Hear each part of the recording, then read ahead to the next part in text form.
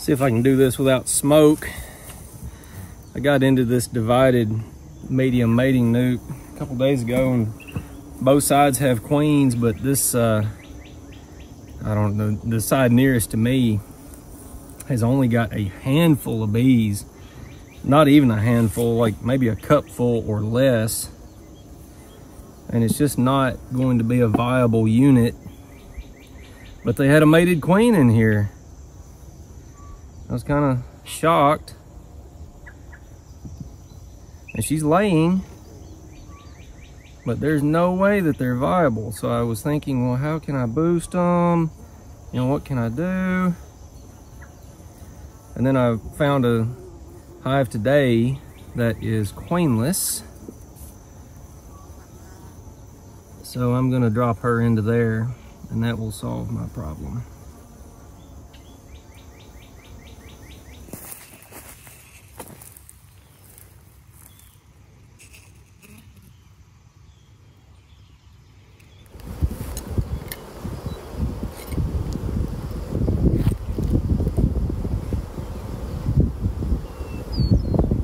These bees are working a little bit of basswood.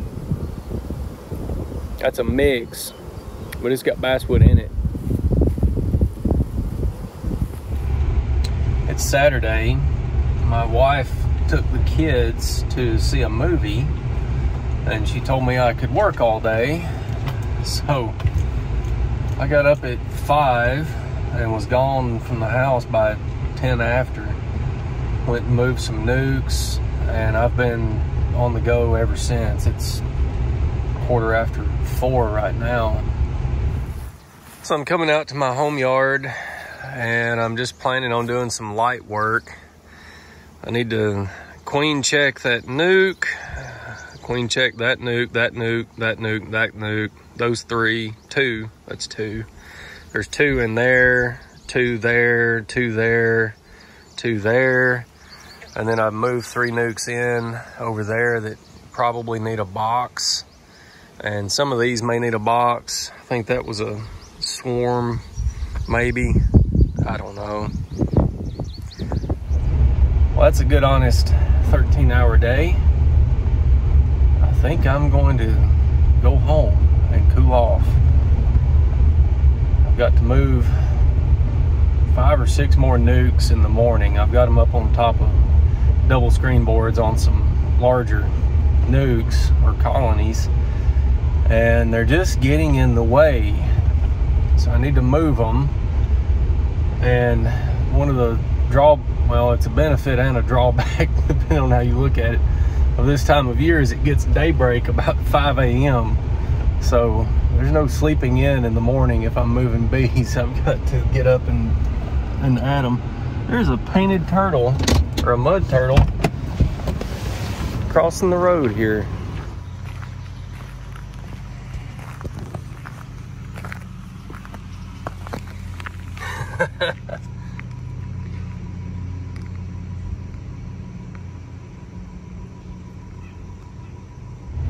I think that's either a painted turtle. I think the 3 most common that look like that are a map turtle, a painted turtle, or a red-eared slider. And I'm not sure which that is. I'm not an expert on those. I'm guessing it's a painted turtle, but it could be a map turtle too. No idea.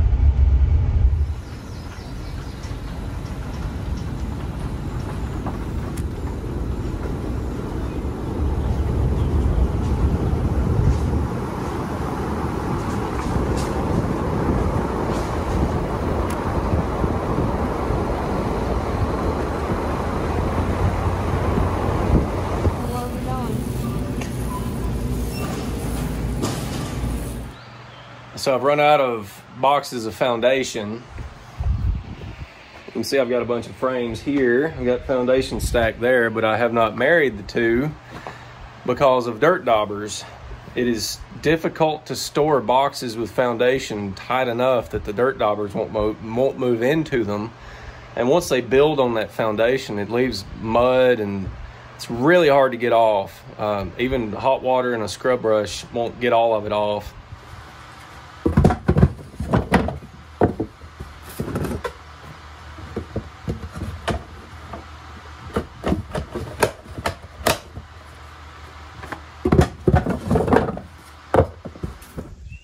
feel a lot better now.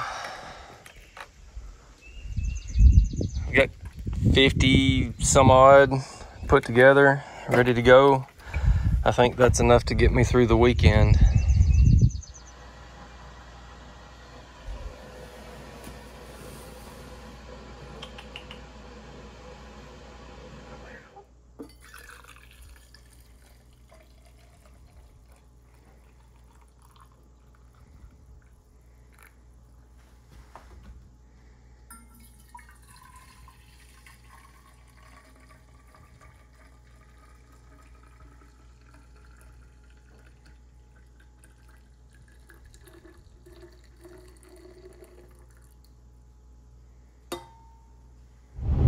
Been up since 3:30. It's now 8:13, and I am almost at Corey Stevens' place, the Queen Wizard of Missouri. It's gonna be a long day. I hope that the video, I just hope I do the video justice. I really do. This is kind of a big deal. It could be a really big deal for hygienic testing, for testing for mite resistance in honeybees. It's got that potential. It really does. And I hope I am able to show it and explain it and bring a little light to it, because it could actually matter. It really could. So I'm here with Corey Stevens. Corey, what's the word of the day? Well, we're doing some UBO testing here with Dr. Kara. And now you're throwing a lot of acronyms out. Yep. What does this mean? Well, maybe it'd be best if Kara explained here. We're basically using unhealthy brood odor, pheromones, spraying it on the brood. We're giving them 2 hours, and we're measuring their hygienic response, basically, or an uncapping response. Would you change the verbiage on that any? You got it. Okay. I think you nailed it, yeah. So what's the point of all this? We're looking for mite resistance, and it also seems to give viral or brood disease resistance as well, so huge win. What is the significance? Well, we're a breeder, so we have been obsessed with mite and disease resistance for quite some time. There's been some methods you helped, like with the Harbo assay, that will give you some clues of whether your hive's resistant or not. I think this is going to be a game changer, really. It's so much faster. Like, we tested just a couple of us, what all of us did with Harbos this last time. Yeah. And we're at it again, and we'll do even more today. So there were like 5 of us here when we did the Harbo assays, and we tested 30 right. colonies. Yep, and we did 30. And that took hours. Of us. It took hours for 5 of us. Yeah, plus frame retrieval and everything too. Yep. So. Yesterday we knocked out 30 with just 3 of us. Yep. In about 4 hours. Mm-hmm. That's frame pulling and everything, testing and data collection. Yep. So it's faster. It's going to be superior, I think. Awesome. We're excited about it. I'm super glad she's here to show us what's up. This is the queen here. She came up with it. This is her technology and her research. So we're honored to be able to test it on our bees. It's fun stuff. Great to work with a VSH breeder too.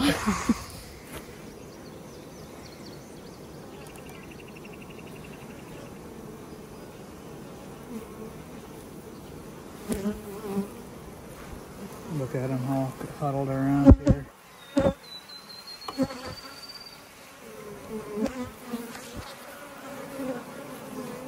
Pretty good.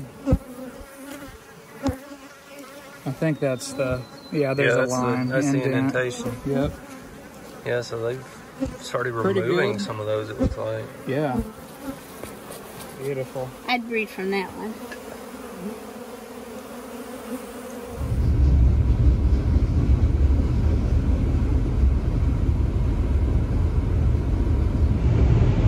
It's 1:30. I just finished up at Corey's.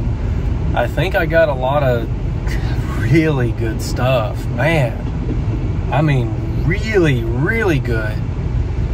Of quick notes, it seems like there is a strong correlation between Harbo assay results and the UBO results, because Kara Wagner said that she had not tested at an apiary that had as many high scorers as Corey's. So Corey had a lot of high scores, which would be over 60% of the caps removed within 2 hours. And then the ones that weren't high scorers, he had a large percentage that were medium scorers, and then, you know, not that many that were low scorers, but there were some. So I was able to get footage of all three. I don't think it's going to be a perfect correlation. Like, it's super interesting, but uncap recap behavior, where the bees sense there's something going on in that cell and they open it up to investigate, and then maybe they say, okay, this brood's fine, and they'll recap that cell. That is a common thing to see in resistant colonies.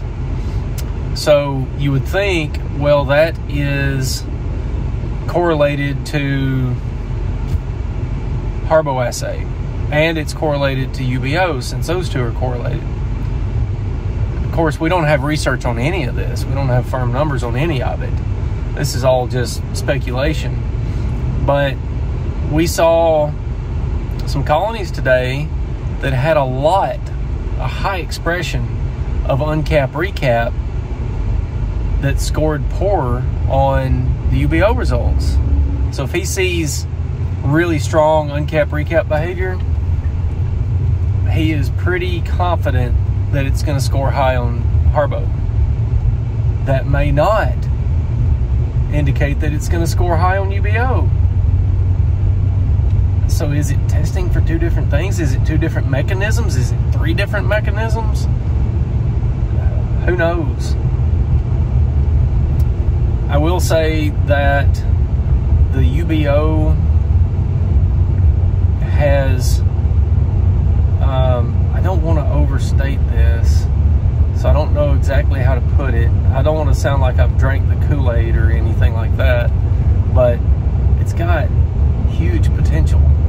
It really does, because they were testing 30 colonies in 3 or 4 hours, and some of that's sitting around waiting on the frames to age out. So you start the test, you pull a frame, you spray it on, you know, do your recording, take your pictures so you've got your data right. You go put it back in the hive, you grab another frame, and the vials of spray are set up in denominations, I think, of 10 or 20 right now. She'll probably do some smaller sizes so that you can test 5 hives or whatever, you know, smaller dose. But so they would pull 20 frames, and then we had a break while we waited on that first hive that was pulled and tested to get to 2 hours. And then you're pulling that frame as it gets to 2 hours, and, you know, taking pictures and recording the result, and then you go put it back and get the next one and record it and get the next one. So it's not like hard work for, you know, 2 or 4 hours or whatever. It's a good workflow. It really is. And with 2 or 3 people, you could test a lot of colonies in a day. I think the key to it is going to be getting the cost down so that it's not prohibitive. And that is all about scale. You might see that the median there has been recently mowed. Within the last day, I passed the mowing crew a few miles back. Makes me fuming mad every time I pass a mowing crew in the summer. They are burning, literally burning, taxpayer dollars in fuel and rubber and depreciation and maintenance on those tractors in order to kill pollinator food.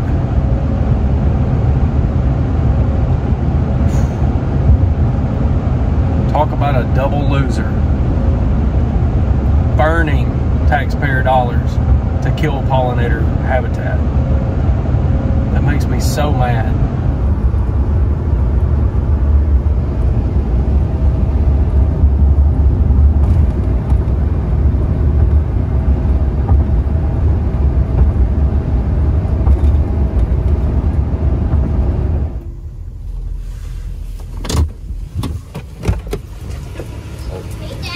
Hi, puppy dogs. How was the meeting? It was good, buddy. How are you doing?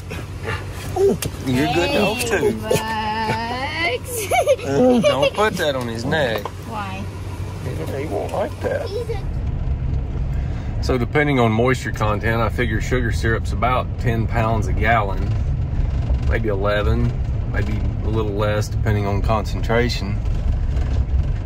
So I'm feeding out of a 55-gallon drum that I'm carrying around in the bed of my truck.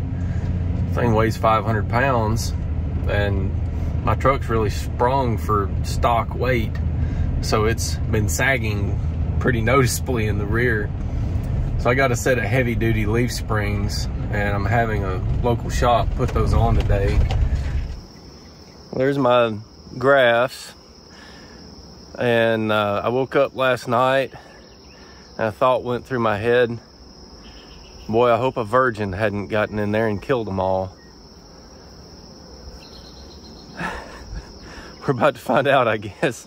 It's weird how random negative thoughts like that will go through your mind sometimes.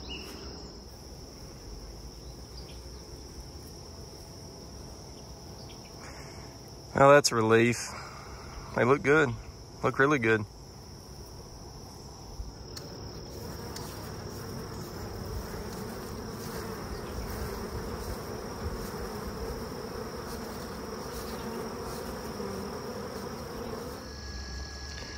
Well, that'll be one more miss. So 4 misses. That wasn't a miss though, that got started, but the bees knew that something was wrong with it, so they chewed it down. So that's actually a good thing. They graded that out for me. That's a problem I didn't have to find. Didn't have to waste a nuke on it. So I really like this little queen wheel. I keep this in the console of my truck. It's aluminum. It's made by DC's Gadgets. I think he's got a website. And you can see I grafted it on the 29th. It was a month with 31 days, so I don't have to adjust. Had cap cells on the 3rd. They need to be in the incubator on the 6th. Need to get them in a nuke on the 8th. They emerge on the 9th or 10th. And I should have laying queens in there by the 19th. I like this. I paid full price for it. And if I lose it, I'm going to buy another one.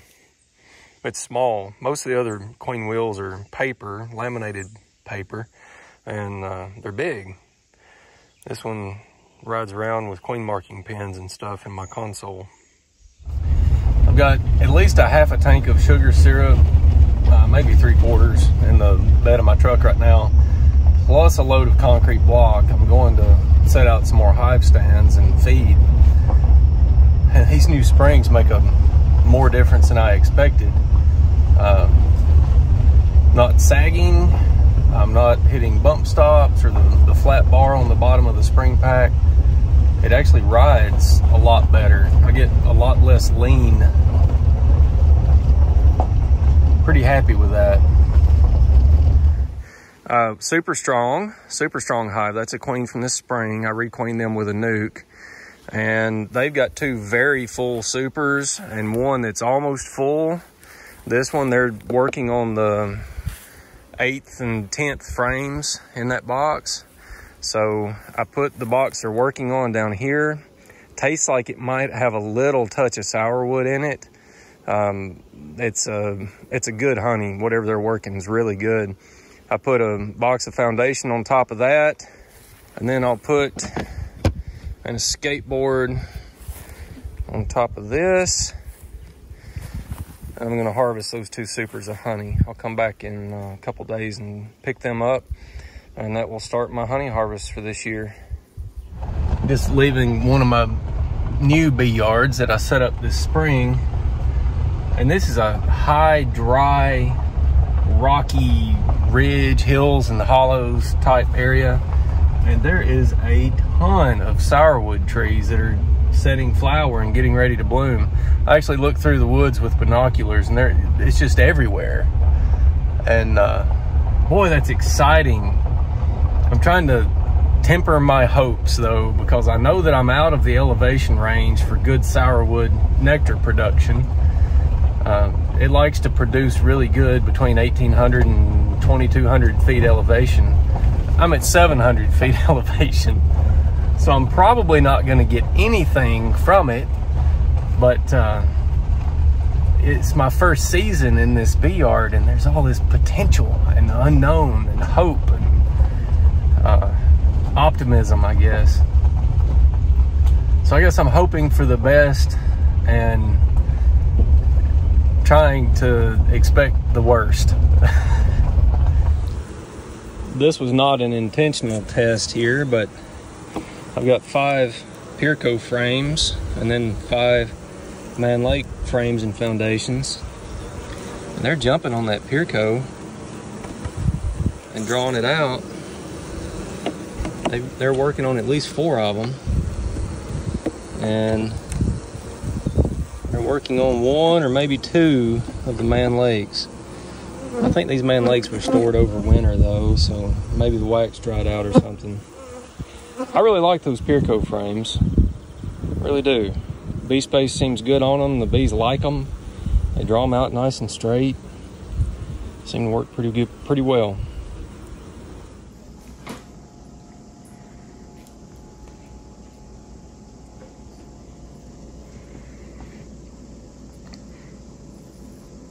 I got to turn the temperature down on my incubator.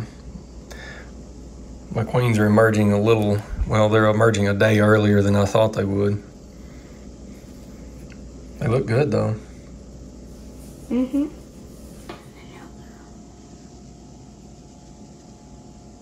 What do you think about your first queen bee? Now she's all right. She looks good. She's a cheerful thing.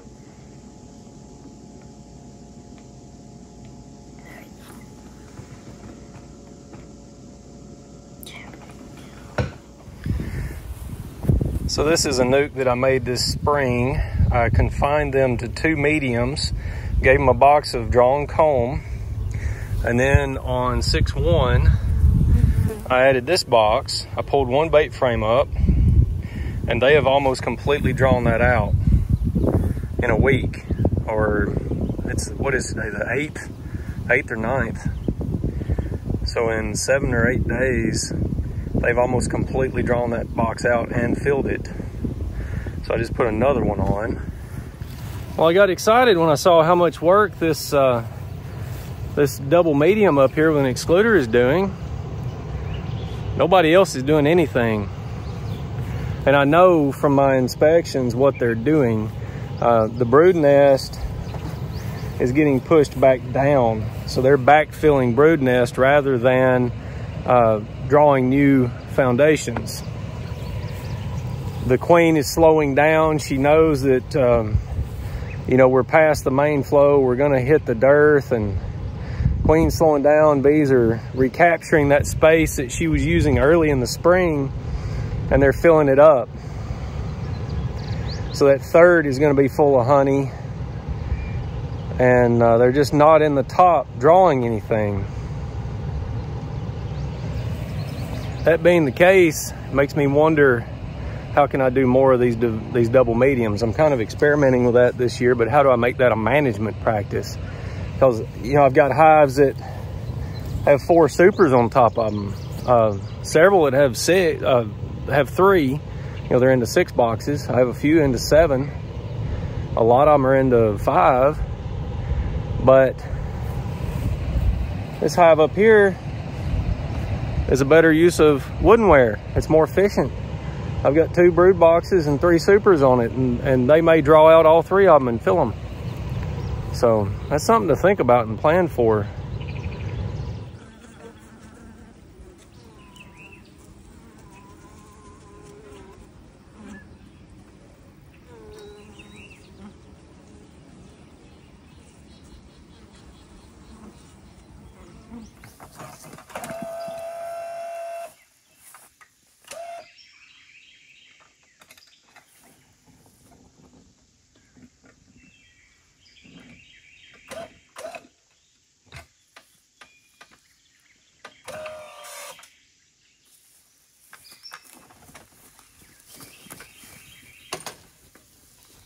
All right, so this hive right here, yeah, that one, it swarmed or requeened or something. Population doesn't look that great in there.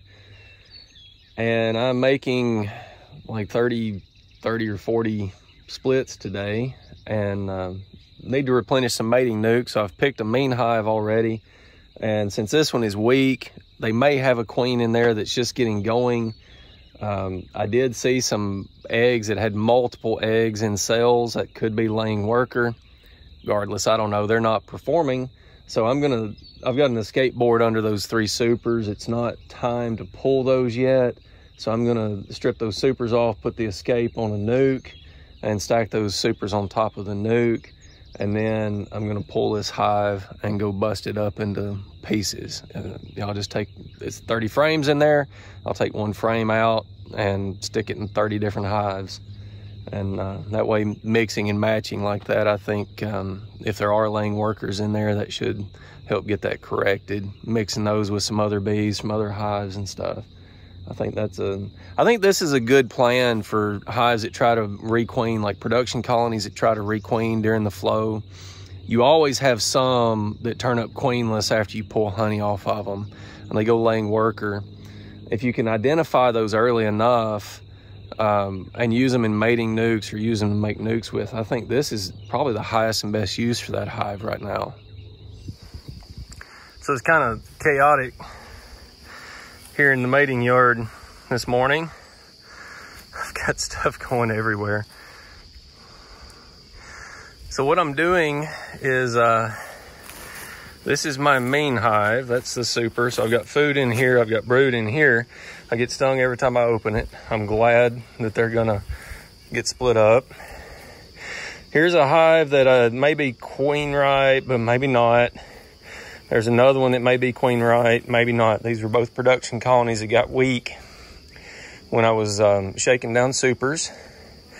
So I'm going to use their resources.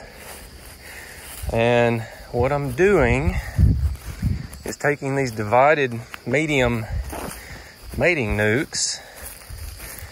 Let's see if I can do this without smoke. So some of these are a lot stronger than others. See, this one's only about 2 frames strong.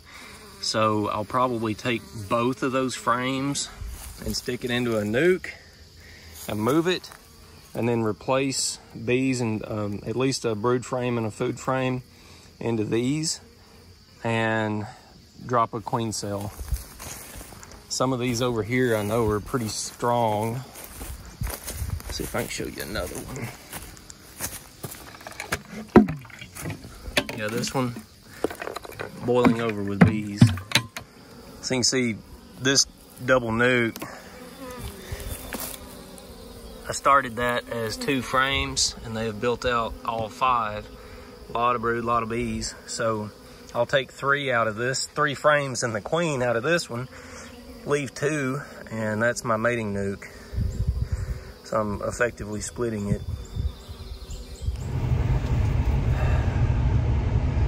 I've got 8 more nukes to set out and feed, and then I can go have lunch. It's 1 o'clock right now, so I get to eat by 2. And then I'm done for the day. I am too hot right now. It's 86 outside. I'm too hot.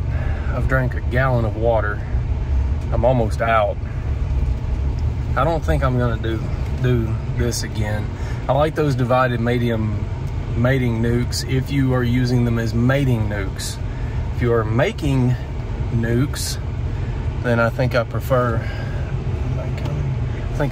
just making a nuke, sticking it in the nuke box, and then moving the whole box, not having to shift stuff between boxes.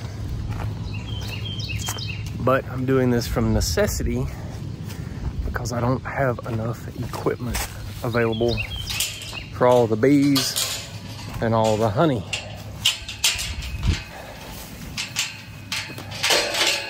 So I'm just making do with what I've got. But next year will be a little different.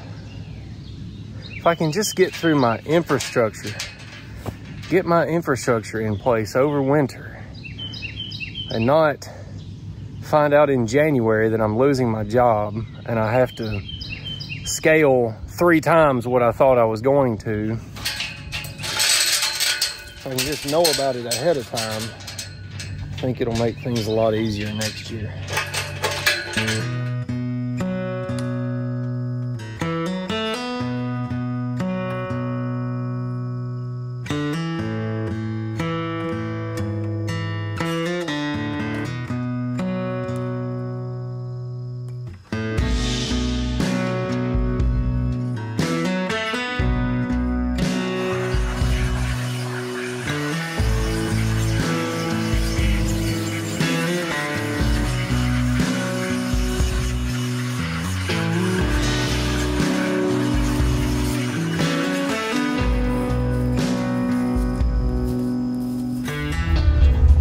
I know I'm late on my video this week.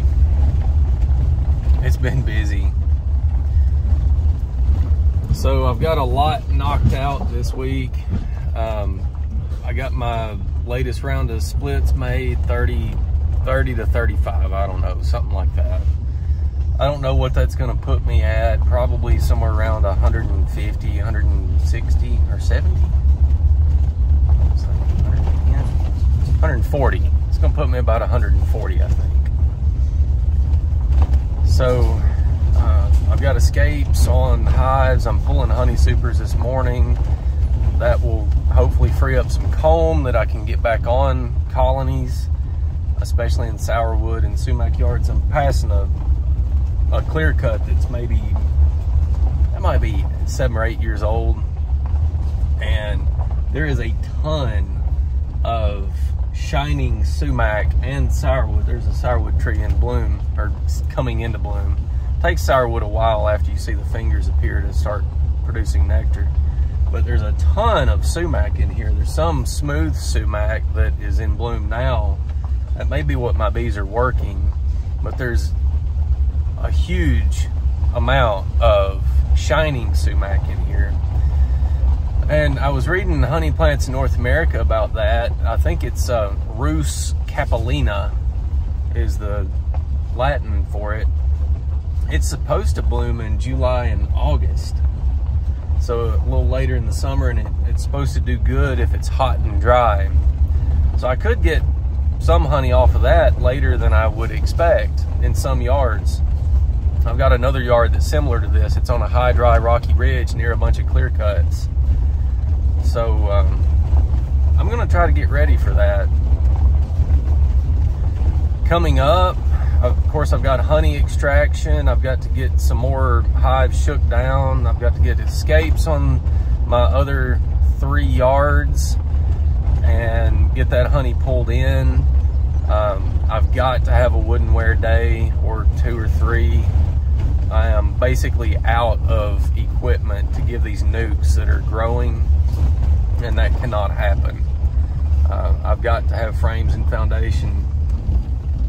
See, there's smooth sumac right there that's in bloom. Hopefully you can see that. That's good to see. So I've got to have a couple of days at least of building boxes, and then I've got to have a wax dip day in the next week or 2. And next Saturday, I'm going to be speaking at the TBA regional conference in Lewisburg, Tennessee.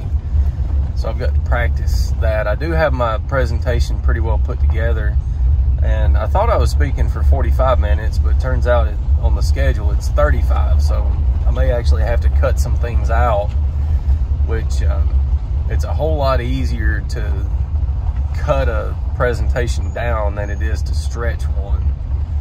So that's good. I want to leave time for questions and interaction and stuff. It's going to be another couple of busy weeks. On the QA this week, I've got a question for you guys. On bucket feeders, how do you keep mold out of them? And second part, once you do have mold in them, how do you get it out? What's the easiest way to clean those things? You don't want to take the lids off very much, because the seals will start to leak and then you have to replace the lids. So how do you keep those things clean? I'm having a little issue with that on my mating nukes, and I think the answer may be that I shouldn't be using a gallon bucket on a mating nuke. I should use a quart jar or even a pint jar, something like that, or a Gatorade bottle, and not use a big feeder because they can't take it down fast enough and get it dried out. That may be why I'm getting mold. So you guys have got any wisdom on that, let me know. So in channel news, of course I went to Corey Stevens this week, and I've not worked on that footage at all. I've got a lot going on, so I'm gonna try to start the edit on that in the next week. I promised him that I would do a video for his channel. That'll probably be a longer form one, and then I'll do a synopsis type video for my channel, and hopefully they turn out good. I got some really good content, learned a lot, and have a lot of unanswered questions. It was really neat to be a part of that. I'm glad I went, even though it made a long week a lot longer. Guys, if you've got any questions, just leave them in the comments below. I appreciate you watching. I'll see you on the next one.